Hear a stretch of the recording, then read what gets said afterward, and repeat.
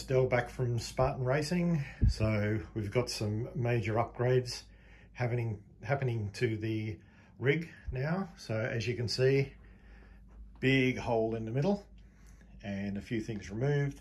The shifter's gone as well, and the e-stop button's gone. So just waiting for some new arrivals.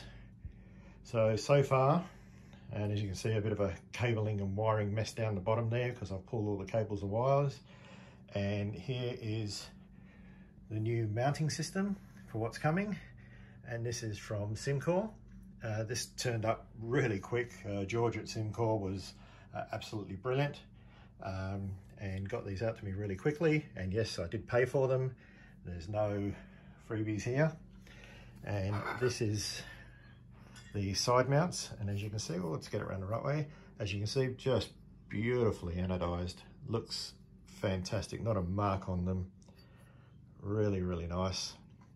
So just waiting for one more piece to turn up, which hopefully will be either tomorrow or on Monday. And that's going to sit there and replace my Fanatec DD2.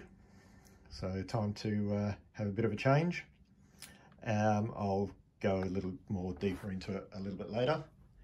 But so this is the first part, just to show you that there's things are happening, and then we'll see how we go from there. Anyway, like I say, just a quick little video to show you exactly where we're at the moment, and I will be adding some more onto the end of this.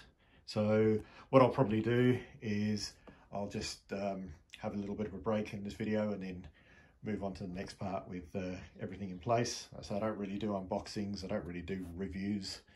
I just like to do sort of usage videos.